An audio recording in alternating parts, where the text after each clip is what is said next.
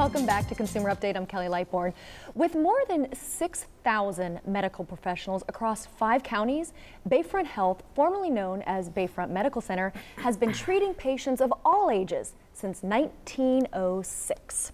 Here to tell us more is Dr. Ajoy Kumar, who currently serves as the chair of the Department of Family Medicine at Bayfront, St. Petersburg. Correct, Kelly.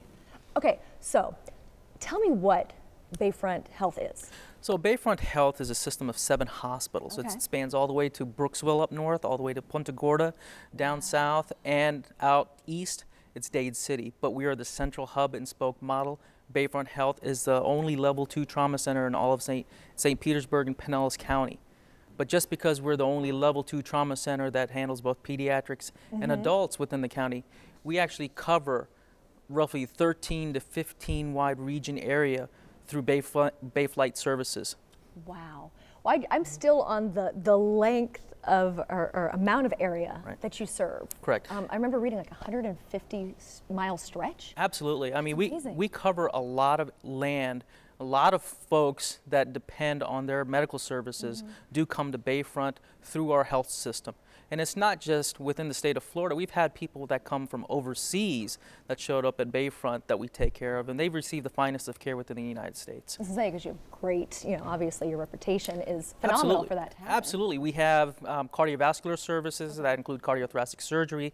We have neurological services. We also have trauma services and orthopedic services.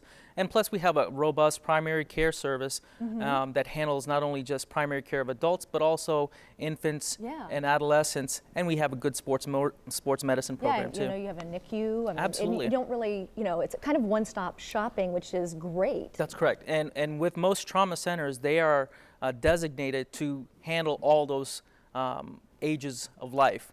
And the levels of care too. So at Bayfront, we really pride ourselves in handling just about everything. Well, and you're in great hands because if one doctor that's not the expert, they're going to refer you. They know who to refer you to. Absolutely. And I tell you, part of the training that occurs at Bayfront, because we are also a teaching center for not only medical subspecialties and medical specialties, but also for nursing too.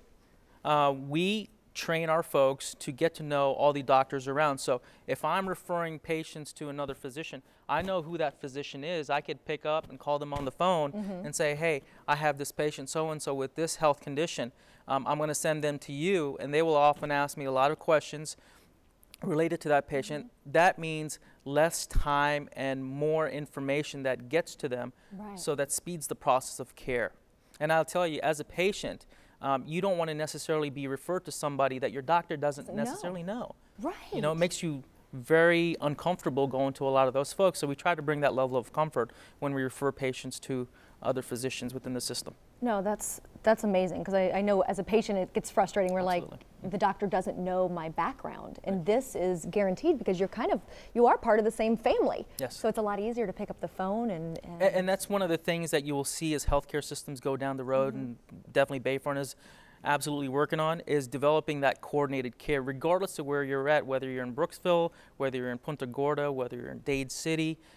All you have to do is pick up the phone. If you need to be transferred from that facility, we'll transfer you through Bayflight to our hospital and give you the next level of care that is required. And you have several, I think 3 helicopters? 3 correct? Bayflight helicopters, which is absolutely. Huge. Yeah, and not a lot of trauma systems have that kind of access in order to be able to move one patient from one part of a region to the main hub.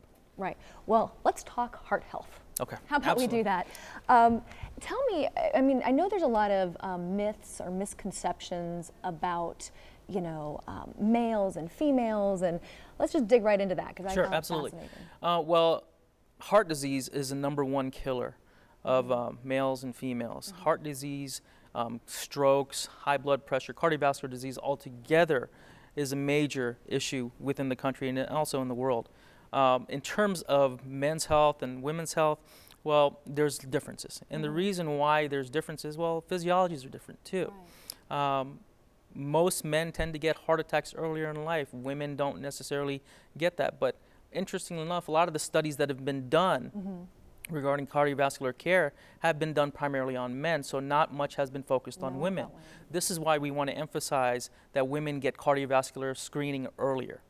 Women, pretty much drive the households. Yeah, because you think of it as a man's disease, and that's why I wanted to ask you, because not a man's disease. Yeah, because when I was reading that, I was like, oh wow, I just never even thought. Like, I know my husband deals with issues, but I just never even thought about myself. It's kind of like one of those things you go, oh, it's not gonna happen to me. Well, I mean, I think that's a general feeling, I think, with most women, is that they handle so much in their lives that they tend to forget themselves, right? And I think it's all the more reason why women need to go out and get that screening for the cardiovascular diseases. That is the #1 cause for their demise, too. Now, how important is, like, early detection? Oh, can't be said enough. Early detection, early screening leads to earlier diagnosis equals earlier treatments. And as time goes on, the longer it takes for you to diagnose and treat, not only are you much sicker, but also the cost of care increase pretty significantly. And not just the cost of care, but also the time to rehab from that care takes a big chunk out of your life. Okay, so what are some of the symptoms that we should look for? Okay, most men and women do have symptoms of nausea, a little bit of vomiting, chest pain, substernal, that could be radiating to their neck or to their arms. Women, it's different. They don't necessarily have those perfect kind of symptoms that men would have, with the chest pain going to the neck, to the arm. Oftentimes they can be fatigued. Oftentimes they can just feel a little bit nauseous. They may not be able to walk as much. They may not be able to lift up their computer. They may not be able to do their daily activities as well. And when we talk about women, we talk from the category from anyone, in my view, over the age 40. Because this day and time, there's a lot of stress, bad diets going around. So we're starting to see a lot of things happen earlier in life. Now, as a female, I mean, what I'm hearing is that it doesn't matter. Every person is different. It's kind of what I'm feeling. Yes, is that absolutely. correct? Everybody's different. Nobody fits under one broad category of things. Each person's individual, and the reason why is because the way you grew up, the foods you ate, the lifestyle that you lived was different from myself or from anybody else, including my sister, my mom. They're all different. The levels of stress that you face today as an anchor is very different from a level of stress somebody that's a female that's a CEO versus somebody that's a stay-at-home mom who's teaching your kids at home. Right. You know, so the factors are different. There's certain markers that are pretty much the same across the board, but lifestyle makes a big difference. And by going out and getting these cardiovascular screenings, you're actually taking a lot of opportunity to improve your own health care. And it really starts off with mom. Well, speaking of improving your own health care, what are the 2 things that you want my viewers that are watching right now to know? Because it can save their lives. Right.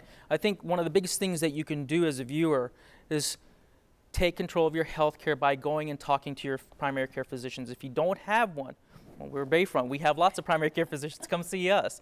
The second thing that you can do is change your lifestyle. Go get the screenings. Go get your cholesterol checked. Go get your mammograms. Go get other blood work done and imaging done, especially if your doctor says that you need those kind of things.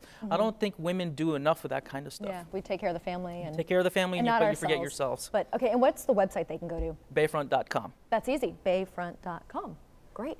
Thank you. A lot of great information today. Thanks so much for coming on the show. Thank you very much for having us. Great. Don't go away. There's more Consumer Update when we come back.